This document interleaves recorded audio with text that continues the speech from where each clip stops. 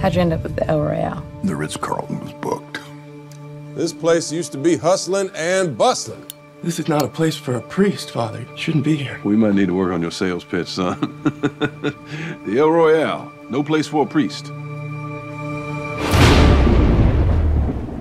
It's rather rare that I read a script and it pops.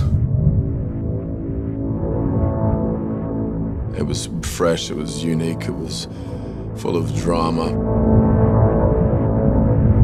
The more you start scratching at the surface, the more you realize it's got a lot of secrets. When you've got the writer who's the director as well, you know, you've got the goods.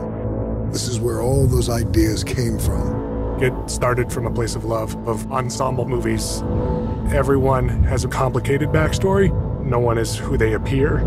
It made it very easy to attract the cast that I wanted in this film. And it was fun to be able to say to them, no, we're going to do something different. I love movie theaters. There's a connection that is made that you can't replicate in your living room. Bad Times is aggressively trying to give the theater goer that experience. The El Royale sits on the border of California and Nevada, so it's half in both states. Both sides of the hotel have kind of unique personalities. There's layers upon layers upon layers hidden within the story. It's a wildly unpredictable, sinister thriller. A brutal love story between a bunch of strangers.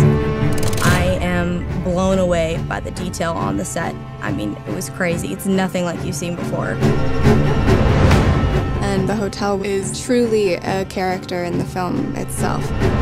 It pulls people who are slightly lost into it. In a very violent sort of way. This is a special thing to be a part of. I've never seen anything like it before. I wanted to feel that feeling when you're sitting next to somebody in a theater and you both realize you don't know where this movie's going to go.